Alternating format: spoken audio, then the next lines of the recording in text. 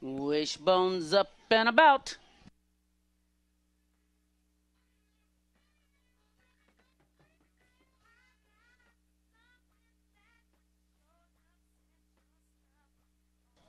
Here's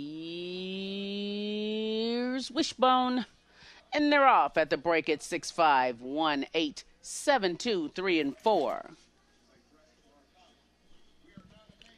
In the first turn, it's 1-7, 5-8, 4-3, 2 and 6. Coming up the backstretch, 1-5, 7-8, 4-3, 2 and 6.